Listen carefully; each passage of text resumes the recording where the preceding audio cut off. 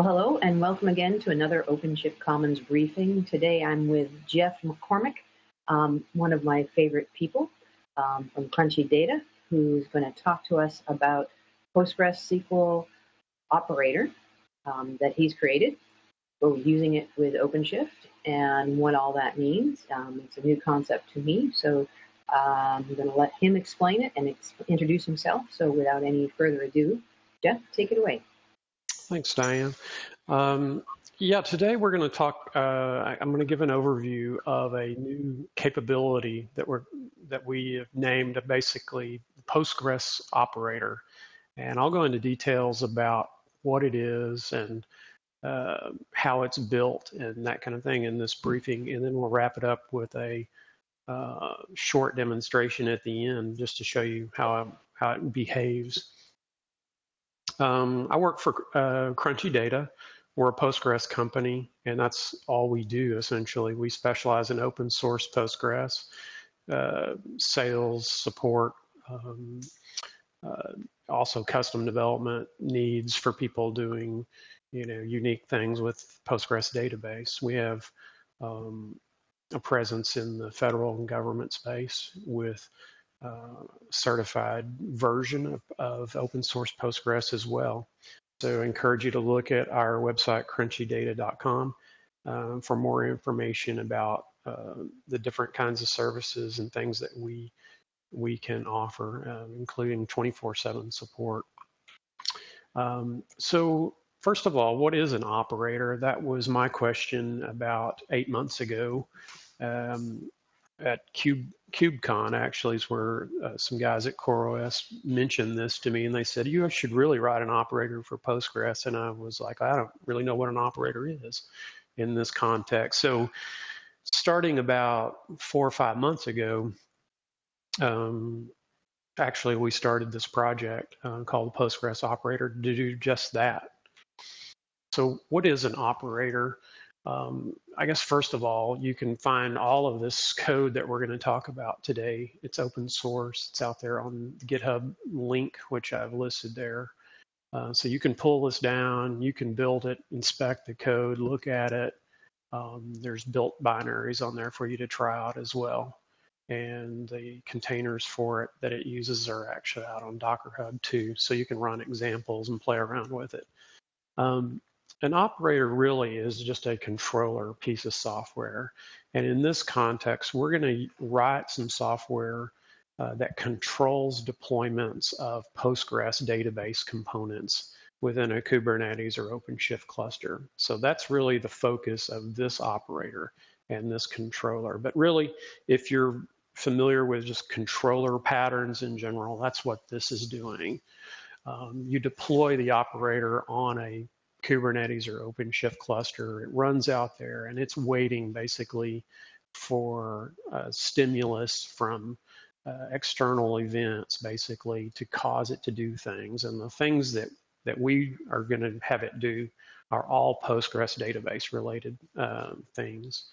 You would use an operator to automate things as well. So there's in the world of databases, there's all kinds of workflows that DBAs would do, or people that are deploying Postgres clusters on a environment like Kubernetes or OpenShift.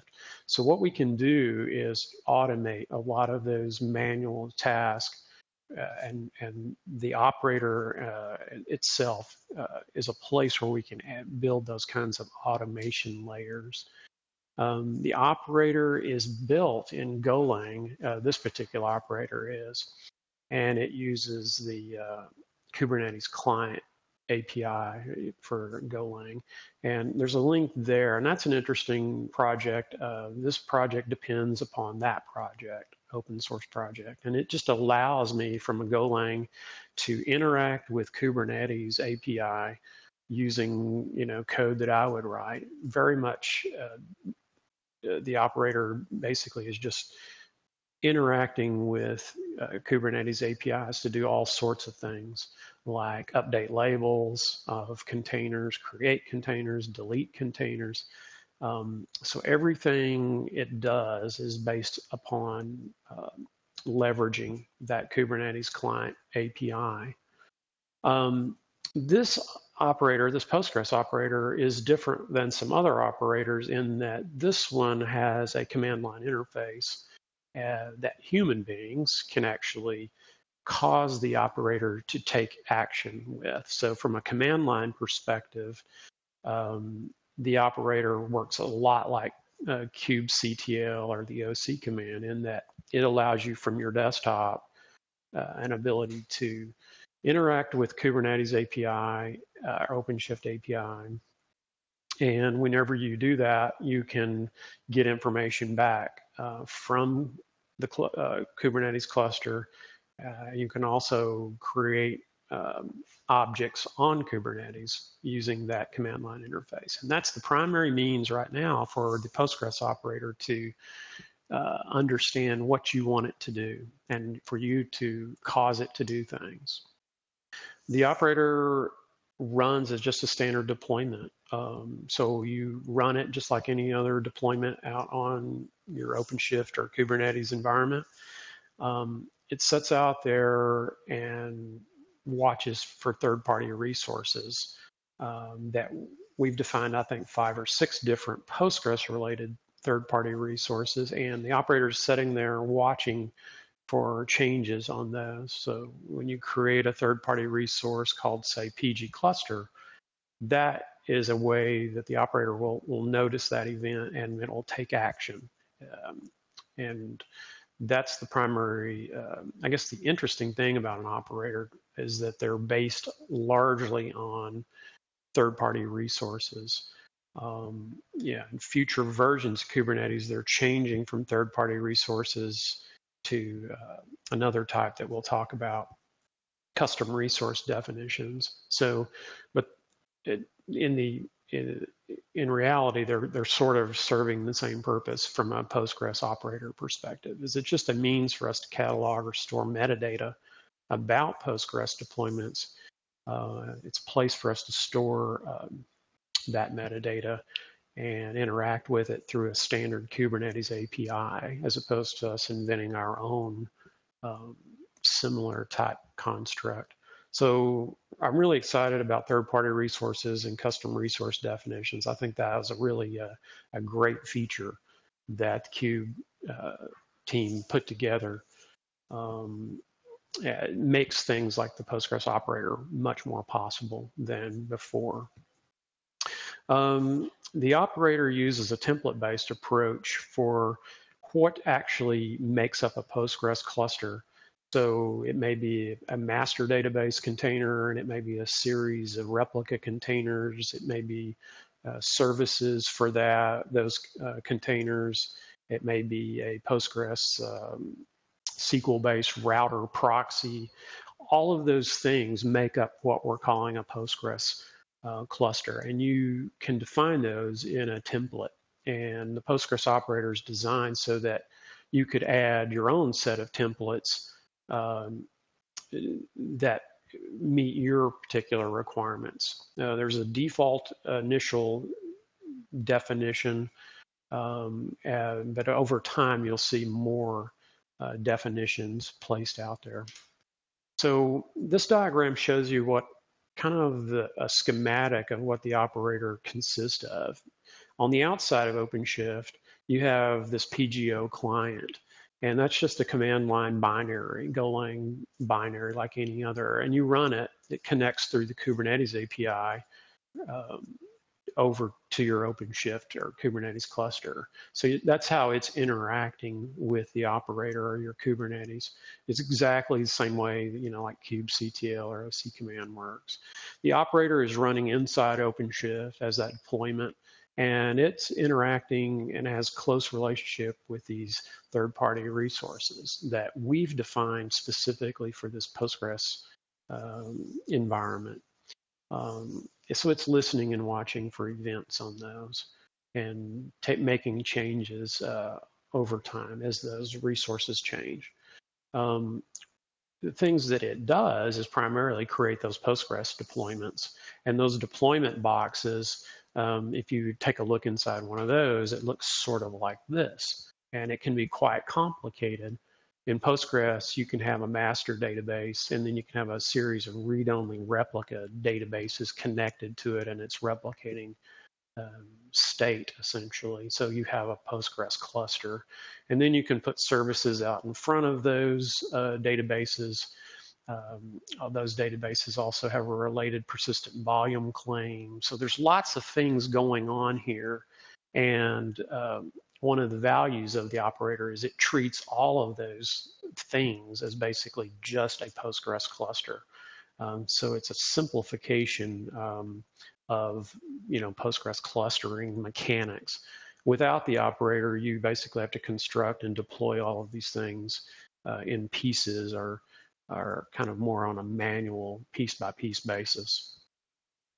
So why do you want to do this, or what is this useful for? Which was, kind of the question I typically get asked is, like, why do I need this operator? I can just run the containers and build templates and deploy those, and it's been working that way for a couple of years. We have a suite of containers that there's lots of examples. You run some scripts, there's some JSON or YAML files, and you can deploy those things. And if you're a developer or a good DevOps guy, you can string together a series of scripts that will help you automate the deployment of those things.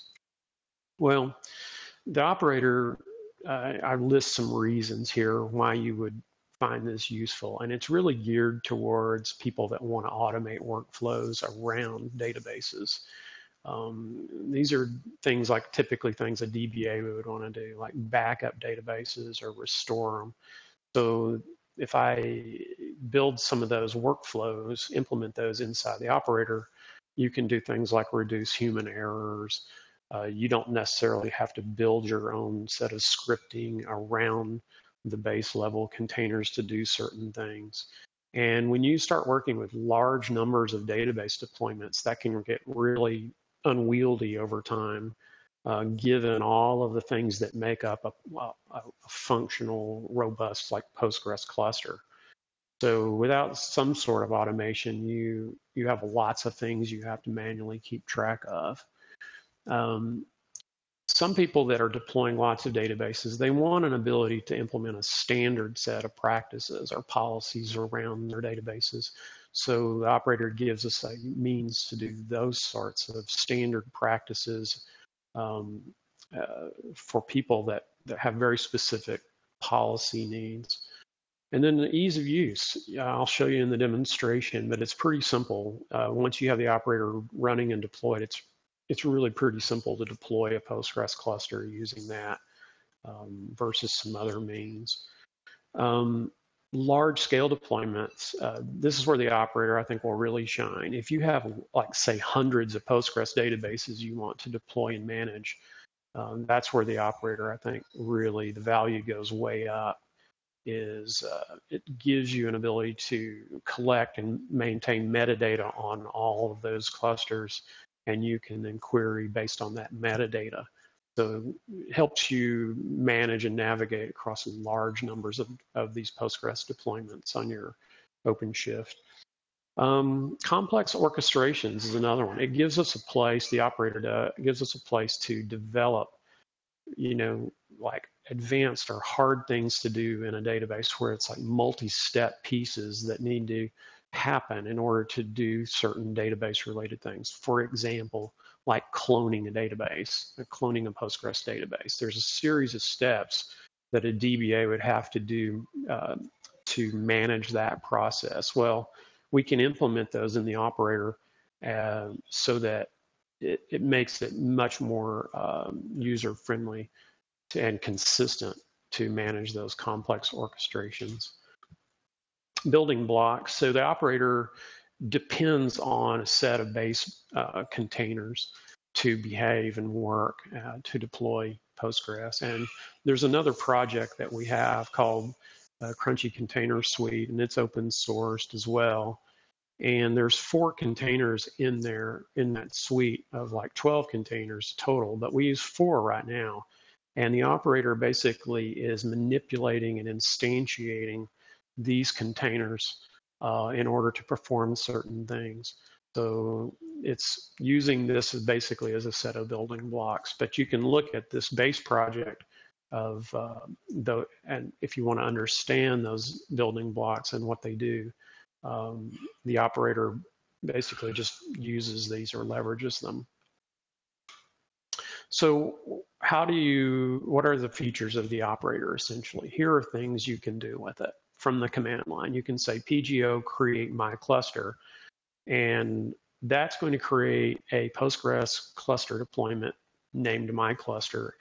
And it will, everything that makes up that cluster deployment, that's the services, that's the deployments, it's the PVCs, or persistent volume claims, all of that is kind of a collection of things will get created and instantiated just by issuing that command. And likewise, you can delete all of those related objects by just saying PGO delete.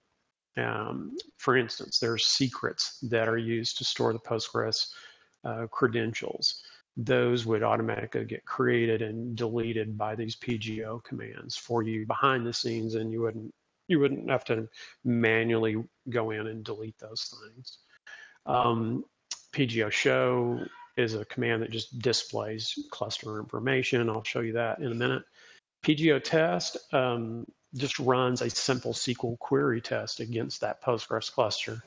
It also prints out the equivalent pSQL commands that you could use, and that's useful for people that just want to manually run the Postgres SQL client and know how to connect.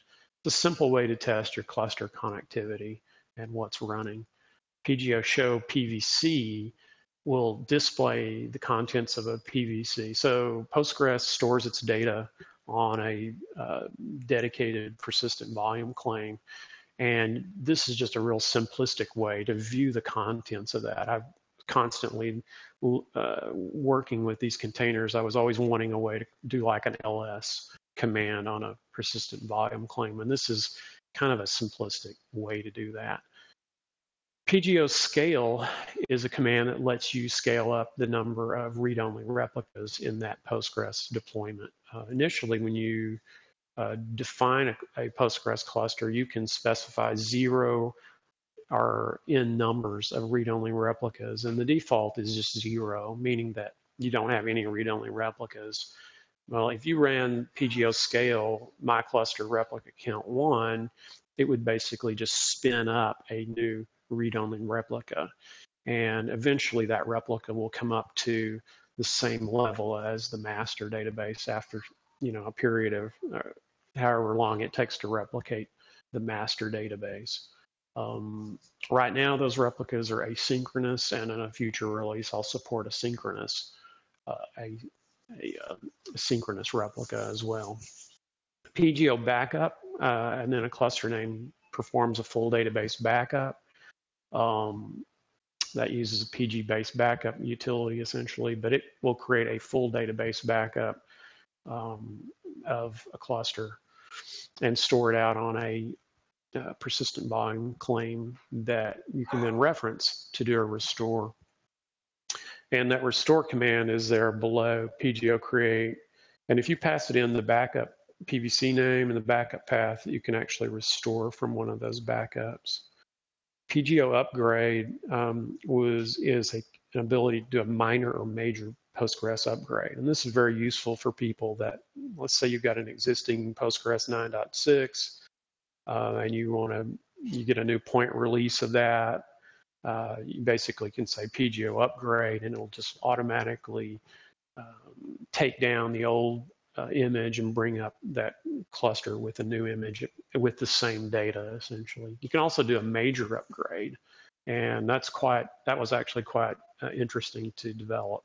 But what it will do is like convert from a 9.5 to a 9.6. That would be considered a major upgrade. So that involves running an upgrade container based off of the old version and then spinning up a new version. It's quite an involved process. Well, that PGO upgrade command automates that workflow. PGO create policy is a way to create a SQL-based policy and just name it, give it a common name. So this is useful for people that have a series of SQL statements that they want to apply against a database. Those can be security related, they can be just application related, but basically they're pieces of SQL that you're going to name, and then you can apply those policies towards a series of clusters based upon a selector criteria, and that's really useful. For instance, if you had 100 Postgres databases in use and you wanted to apply a specific security policy, you could run PGO apply against that entire suite or anything that matched the selector, and that's a nice way to maintain policies, and it'll actually catalog which policies are applied towards a cluster as well. So at any time you can look at a cluster and say, well, has these policies applied to it? And that gives you an ability to know exactly where all your clusters at with regards to certain policies that you've set up. And then lastly, PGO clone cluster. That was complicated to write, and it's an example of an advanced database-related workflow where it takes an existing database, creates a complete new copy of it using a replica, and it waits for the replication to complete, decouples the replica from the master, performs a recovery on that, turns it into essentially a fully functioning master, relabels it and sets up a new service for it. That was an interesting one to write, but it's very useful to do a thick clone of or copy of a database. So it kind of combines backup and restore all in one piece. And the operator is able to do watches on all of that workflow and know whether or not things have actually completed, or whether the replication is finalized essentially, and whether it's actually back up and running. So that's an interesting command that some people will find useful. And those are really the main features of the operator. Again, it's an open source project. You definitely can take a look at it. There's a few releases of it out there now. We try to do a new release of it about once a month or every 6 weeks, essentially, to add new features over time. And what it really is, it's a means of controlling like Postgres deployments. It gives a high-level abstraction around that. And we think for people that are doing lots of Postgres deployments on Kubernetes or OpenShift, this is something they'd want to look at for sure to help make their jobs easier. It integrates tightly with Kubernetes API, so it plays nicely with Kubernetes and will always be in line with where the Kubernetes API is. And it does fairly sophisticated orchestrations like backup, restore, and cloning, and policy management. In the future, what you will see here are more advanced security and management features, no doubt, and more templates, advanced templates of what actually a Postgres cluster consists of. It will follow the path of the Kubernetes API too. So today it uses third-party resources. In the future, it will definitely support the custom resource definitions as TPRs become deprecated. There's some information if you need to reach out and contact me, and where the project is. And Diane, do we have time to do like a quick demonstration? We certainly do, but I have one little question, because you keep talking about like the PGO clone being a technically difficult command to write. If someone wanted to create another command and add it to that, what does the work behind that look like? Yeah, what you would do is basically get into this project. You would develop, you will see where all of the commands are divided out, and where the client actually has all of the commands in different Golang packages. And you would basically have to develop your own command package. You would add it to the project and submit a PR for it. And behind those commands, though, is usually some code you would add into the controller. So you would add some code there too to implement a command. So they play hand in hand. On the client side, you're typically interacting with those third-party resources. So for some new functions, you have to add like a new third-party resource, and then the controller has to have code in it to deal with those changes to those third-party resources. So there's code you would have to add in both the client and on the operator's side, in order to implement, say, a new command. Right now, that code is not pluggable. It's not something you would add like dynamically add code to it. You would have to right now add the code directly into the project. And that's how you would extend it today. And the same for the templates as well. The templates you can add to, but in some advanced cases, you're going to have to basically submit PRs to the project to get those templates that you want added in. That's going to probably change over time as this gets more pluggable and we start taking more advantage of Golang's ability to add, dynamic modules and things like that. I can see where people might have custom commands at, in larger scale things. I mean, you've put the clone in, you've done, all the basic stuff there, and I actually can't think of anything else off the top of my head that I might want to do, but I can assure you that there's probably DBAs that have specific things, and maybe the templating bits help them out with that as well. But it's totally cool what you're doing, and it's the first time someone's explained operators as nicely as you have. And we do have plenty of time for a demo. So there's a couple of folks on, and I don't see any questions from them. So why don't you go ahead with the demo, and then we'll see again if there's any questions after that. Okay. Hopefully everyone can see my screen here. So first of all, let's just create us a new Postgres cluster. So we can't see your screen yet. We're still seeing the questions screen. There we go. Perfect. Very good. So I've entered a command here, PGO create cluster, and I'm going to call this one Red Hat. So by entering that command, I just interacted with, created a third-party resource on OpenShift, and the operator saw that third-party resource get created, and it said, hey, I got a user that wants to create a Postgres cluster. We're going to name it Red Hat. And it does all kinds of things in that operator, like creating those services, the Postgres deployments. It spins up the containers, handles persistent volumes creation. If I do PGO show cluster Red Hat, you will basically see everything that it created. And it gives you things like that 9.6.3 is the version of the Postgres that it's actually running.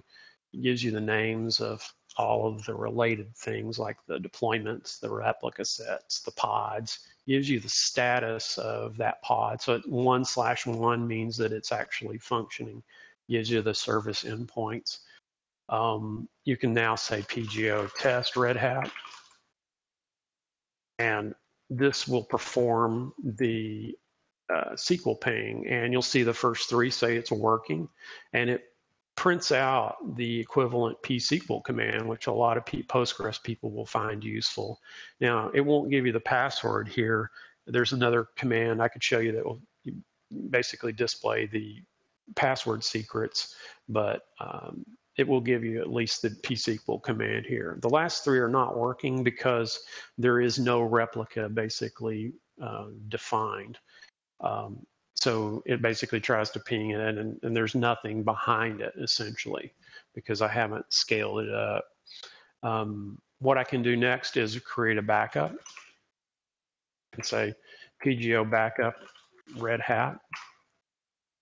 So what that command just did was create a PG backup third-party resource, and then the operator detected that, and it will cause it to create a Kubernetes job, and that job will run Crunchy backup container. It will connect to the Red Hat database. It will pull all or back up all of its data to a backup persistent volume claim that's allocated. So all of that orchestration is done with that one command. You can say PGO show backup. That gives you the status of the backup. So it basically says it was submitted and gives you things like the backup persistent volume claim information.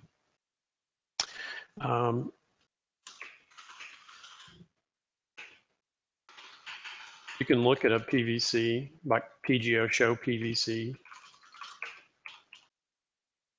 give it a name of a PVC. And if that's working, it will display basically what's on that PVC. And there's some flags you can pass to that to have it dig down lower, lower levels as well. Like you could do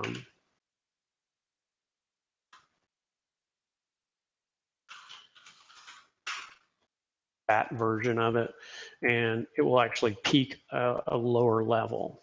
So it gives you a timestamp there of a database backup that it just performed. So now what I can do is restore a database from that.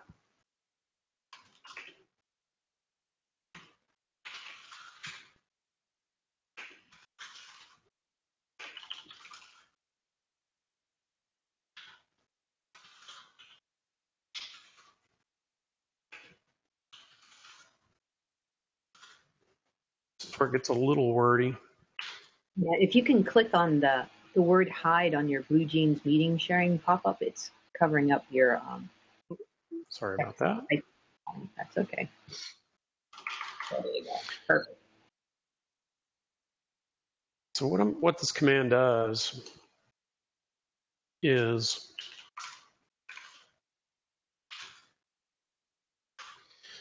a wordy command, but basically it's going to create a brand new Postgres cluster called restored. And it's going to, when I pass it a backup PVC flag and a backup path flag, it says it's a clue to this command and the container that you want to basically restore from a previous backup. So that's why you're giving it those paths. And then when you say secret from, it's going to use the credentials from the Red Hat database. So it'll copy those credentials so that it'll have its own unique set of credentials. So if I run that command, it basically is off. The operator now is off doing all of that orchestration for you. If you say PGO show cluster all, now you'll see you have quite a few clusters. Test was one I created before this demo, but there's the restored cluster, and you'll see that it's still kind of working. It says 0/1. So if I say PGO show cluster restored, it'll just show you that one. And now it's up and running. I can say PGO test restored, and basically I'm able to connect to it and ping to it. What I can also do is show you a little bit about policies. So a policy, it can be just any bit of SQL that you would send, whatever defines a SQL policy for you. And it could just be anything you want, from creating objects or adding security settings or whatever. This SQL will eventually get applied and run on that Postgres database as the Postgres user. So if you need to switch to different users, you would do that inside your SQL. But I have some policies defined here, and use PGO, create policy. I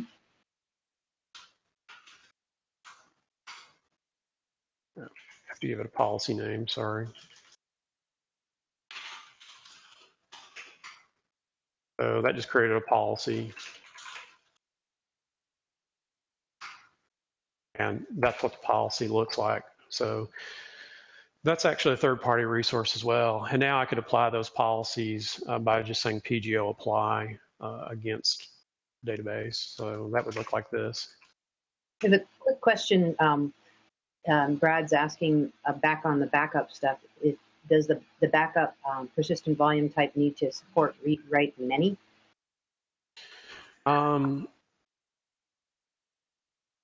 It depends. This will work either with a shared volume type like host path or NFS, but it also will work in a different configuration where the PVCs are created individually. But yes, you would need it to at least have read write for, you're basically creating the backups. I hope that answers your question.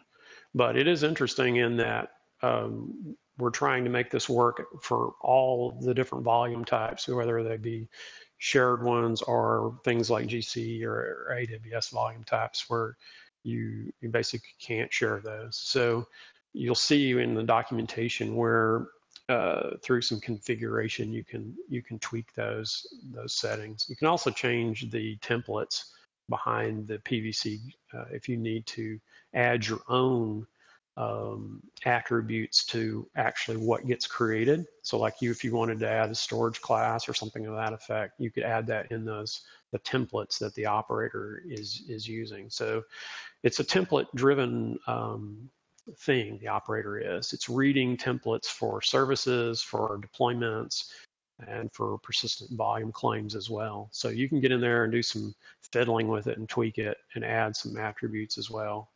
And you can set up defaults in the PGO configuration file that will specify things like the size of the PVCs, and I think also the read write or access. You can specify that there as well and override whatever default that it's set to. I can apply a policy like this, I think. So this command, I'm sorry.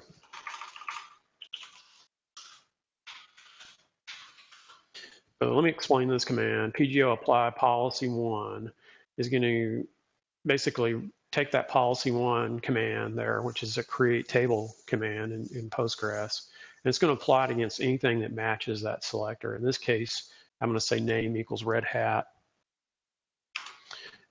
And I've got something wrong there, I think. Yeah, it already existed. So I already ran that. So it's giving me an error back saying you've already run it essentially. But if I did it on restored,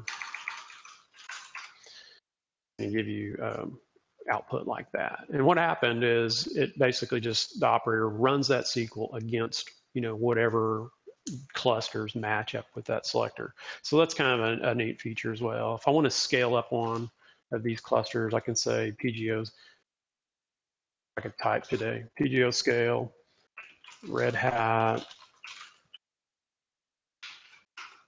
So that scales up the replica deployment to 1, or it sets it to 1. So now if I do PGO show cluster Red Hat, now you've got 2 pods out there, and it says Red Hat replica. That this one here is basically the one that just spun up. So there's 2 deployments. One is for the master and one is for the replica. The master is always set at 1 because Postgres is a single master database. The replica deployment is initially set to 0. You can set that via configuration to whatever you want, but it's just basically setting, if you set it to 0, it's basically just setting out there waiting for you to scale it up if you need to. Now, for development, most people are not going to need to scale up a Postgres cluster. So that's why a reasonable default for some people will be just 0, but it's setting out there in case you do need to scale it up. So if you take this and run, say, a production system with it, you very likely will need to scale up or want to scale up those read-only replicas. But that's an example of how to scale up essentially. And lastly, probably the most complicated thing is this clone command. If I say PGO clone Red Hat, something like name myclone2, what this command is going to do is create a new Postgres cluster called myclone2 and base it off of the Red Hat cluster. And it's going to do what I'm calling a thick clone, meaning that it's going to create a brand new replica, attach it to Red Hat, allow the replication to finish. And once the replication is finished and that replica is ready to go, I'm going to detach it. So I'm basically doing a backup, but I'm using a replica, a live replica, to perform that backup. I'm going to detach it, trigger a recovery on it, create a brand new service for it for the myclone2 database, and basically you've just done a thick clone. Now, the operator can watch these things for a very long time. So if these backups or restores take, hours, it's okay, because it's just sitting there reading the Kube API, watching events, and it's registered to look at all of these Postgres objects, and it will only continue the workflow if it knows that, hey, the backup is finished, so therefore I'll go ahead and trigger a recovery on it. So that's the beauty of using those Kube APIs, and it's able to do these very long watches and watch for events, so that a workflow may take, hours or days, and it doesn't really matter to the operator. It's just sitting there waiting for things to happen. So if I do PGO show cluster myclone2, we should have I think I've got something off there.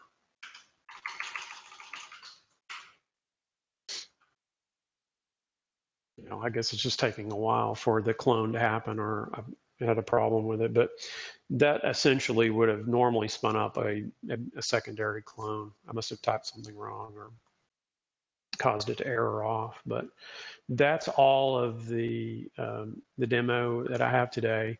And I guess, Diane, with that, I'm kind of, kind of at a point to wrap it up.